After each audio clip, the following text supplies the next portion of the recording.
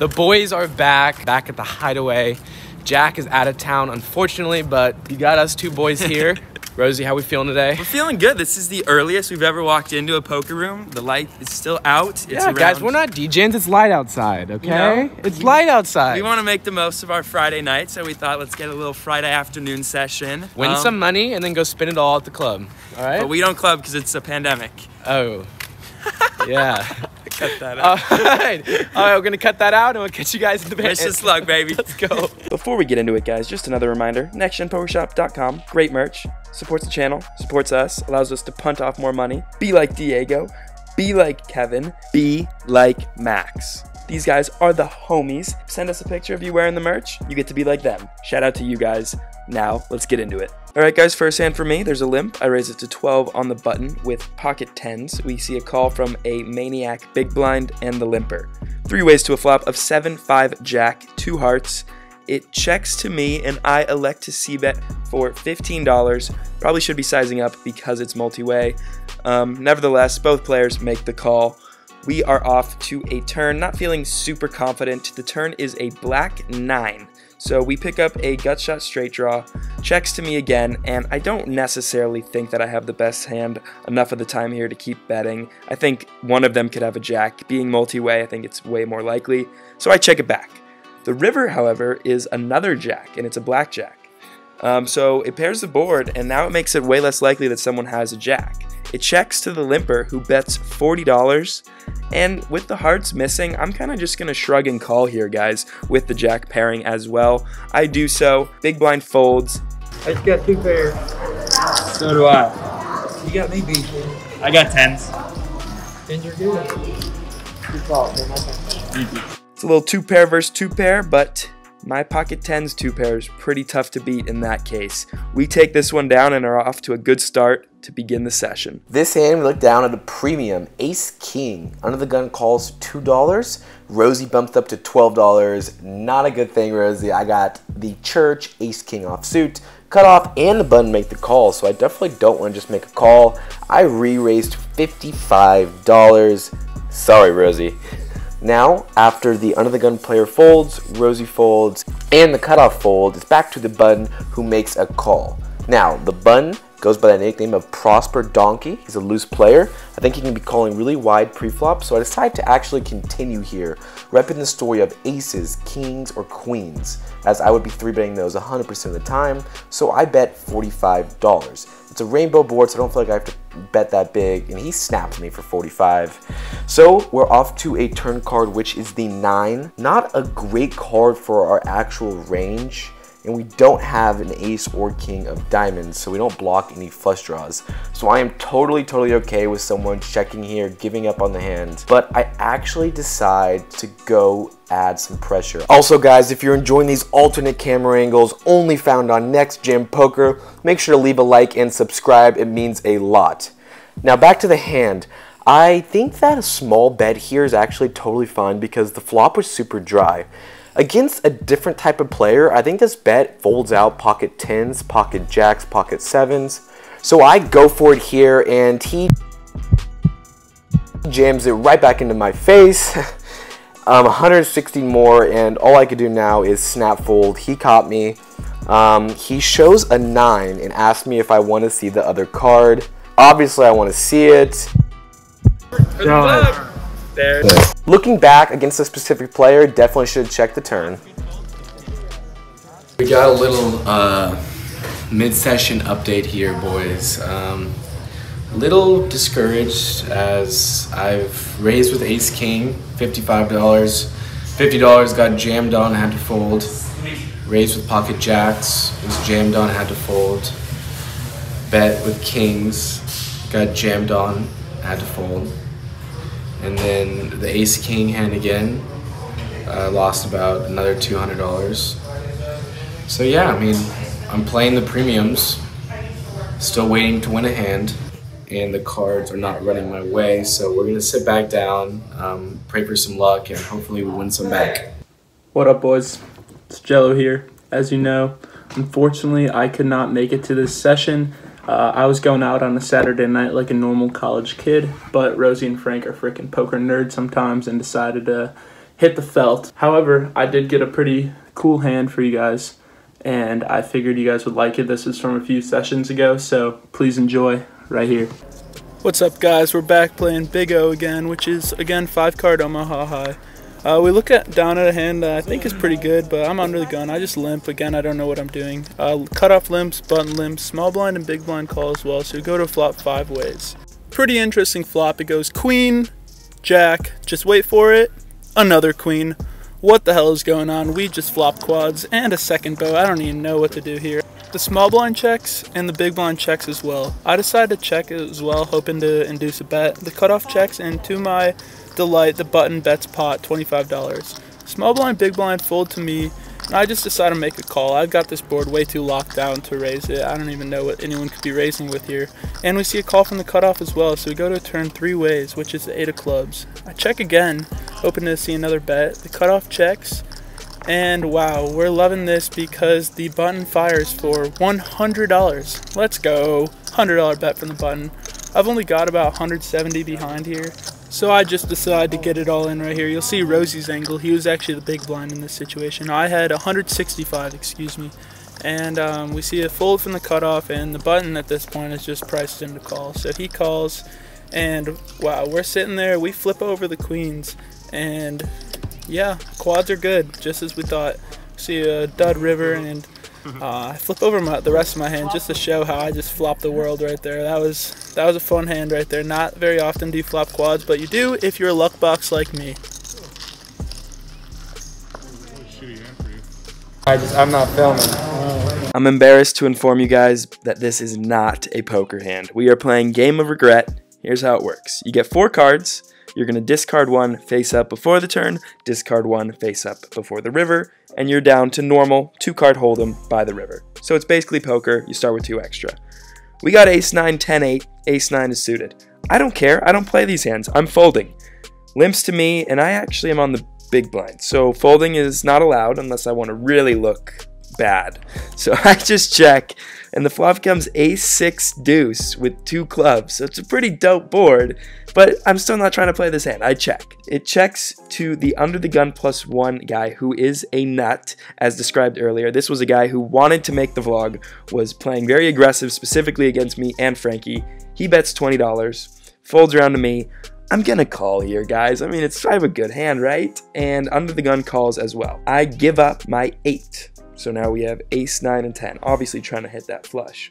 The turn, however, is a pretty good card. That's not a flush. It's another ace, the ace of hearts. Again, I am gonna play this pretty passively because I don't really know what's going on. I check, and it checks to the under the gun +1 nut, who goes $35 this time. And I think this is just a call again, right? I mean, I don't know. I can't really justify any of this, to be honest. I shouldn't be in the hand. But I call, and I'm gonna give up the 10. So now we got our trips, and we're going for the nut flush. The river is the 7 of clubs, baby. Bingo. I mean, come on. Let's do this thing. Again, I still don't know what's going on, really, so I'm gonna check. Let's just get the showdown. It's not what happens. The guy bets 125, which is a pretty sizable bet. Close to full pot. Now that we're here and we got exactly what we've wanted, we're just gonna call, right? I call. Yeah, that's what I thought.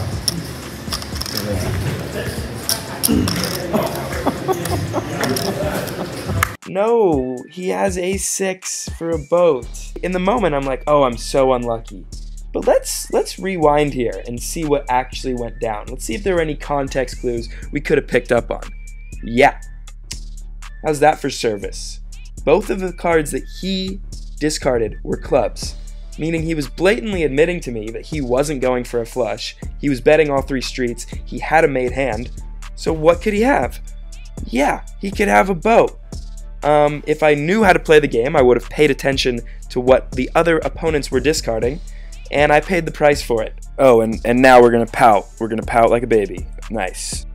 Here we look down at King Queen of Hearts. In the small blind, we see an under the gun limp to $2, and the Prosper Donkey bumps it up to $15. Now, I like all of our options except folding. as he's a very aggressive player, so he'll be opening up pretty wide. So instead of just calling, which I'm fine with, I actually decided to bump it up out of position, and I raised it to $45. I think that my sizing can be increased, but he's going to be calling so wide, I'm actually pretty fine with the 3x sizing. And unsurprisingly, he does make the call to $45. So going to a flop already inflated, and finally, let's go. Queen 5-2, 2 hearts.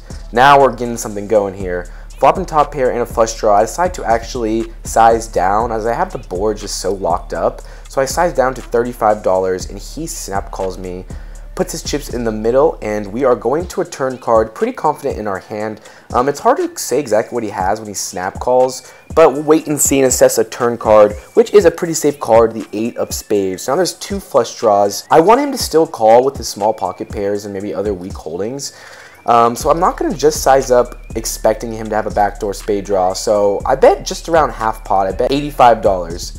As I announce the bet, I can't even get my chips in the middle before he makes the call. Absolutely no clue what he can be snap calling here with. I don't think it's ever going to be strength because he's not even thinking about raising. Putting him on a hard draw or spades draw, as that's what a snap call usually indicates. It usually indicates that you're drawing. So we go to river card, which is the 6 of spades. Not a great card as the backdoor flush draw gets there. And before I could actually make a decision, I got the 8 of spades. After he announces that he has the ace of spades, I am confused as shit. I make the check here, and he actually snap checks back, thankfully. If he ended up jamming, I have no idea what I would do. Thankfully, it doesn't come to that. He shows ace-king off, so we end up out-flopping him here, and he calls very wide on the flop and a very loose call on the turn. Thanks to the loose call from the button, I'm finally back in the black. This hand, we look down at pocket kings. Under the gun +1. There is a straddle. I raise it to 15. Our friend, who is trying to make the vlog, calls again, and the small blind calls as well. So we are going 3 ways to a flop, which comes 9, 6, 5 rainbow. The small blind checks. I elect to c-bet for $20 into a pot of 51 on a very dry board, and both players make the call. The turn is the 3 of clubs. It is the 2nd club on board. Small blind checks, and this is where I think I make a very crucial mistake and I check behind. I think this is definitely a spot to double barrel. I don't necessarily remember my logic. This is a session that we filmed a while ago, a little over a month ago, and just looking over the notes on the hand, I don't really understand why we're checking here on plenty of draws to get value from. So yeah, this is definitely a bet. It checks around. The river's the 8 of hearts, so now puts a 4-liner to a straight, and the small blind leads out for 60. So we're kind of in a tough spot here, but I mean, we did this to ourselves. So I end up shrugging and making the call. Middle position folds, he flips over pocket 7s. So definitely think that a turn bet would get 7s out of the hand, which is exactly what we want, or just charge them to hit their gutter. We learned a lesson, and yeah, it's a month later that I'm doing this hand, guys, and I apologize. I think it was not played well, and I'm going to try to be better. Here we look down at pocket 5s in middle position. Under the gun, on the gun +1, limps to $2. Nothing to do here besides limp and look for a set. The hijack makes the call behind me, but then the button raises up to $12. Prosper Donkey calls for 12. I'm obviously not going to go anywhere. And then the hijack makes the call as well. So we're going 4 ways to a flop, which comes 4-8-2 rainbow. Actually, not too bad a card. I'm definitely fine check calling here. But the action ends up checking through. So we go to a turn card, which is the ace of hearts. Not a great one for us, so I'm obviously going to be checking here. And the button decides to fire for $25 on this card. Now, I will be folding here a lot of the time, but here in this spot, I see that the hijack actually already mucking his hand, so I know for sure the person behind me in the hijack is going to fold. I also think that the player on the button is going to be betting that turn card 100% of the time. It does not exactly mean he has the ace, so I decided to just make a call here instead of going for the immediate raise, and I'm looking for some juicy river cards to make a potential bluff at. Well, the river is definitely an action card, the 8 of hearts. So now you guys are thinking, what's he going to bluff to?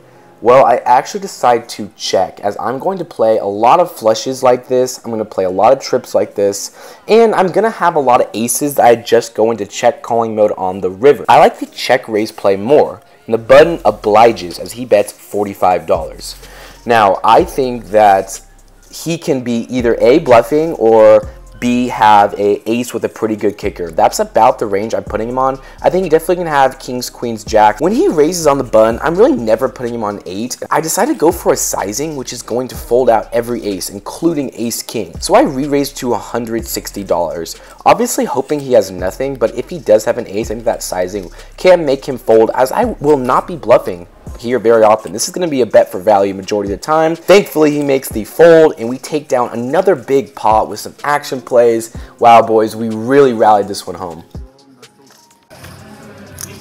Started down 400. Down 400.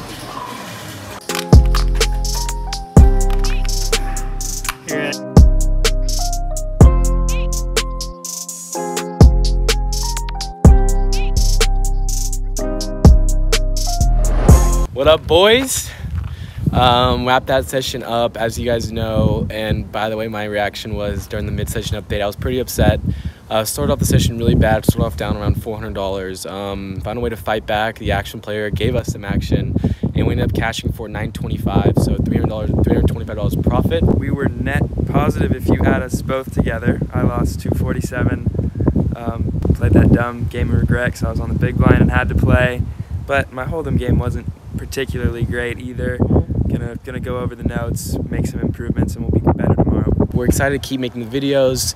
Thanks for the support. Make sure you come to the Hideaway. Tell them Next Gen Poker sent you. We'll catch you in the next one. Peace.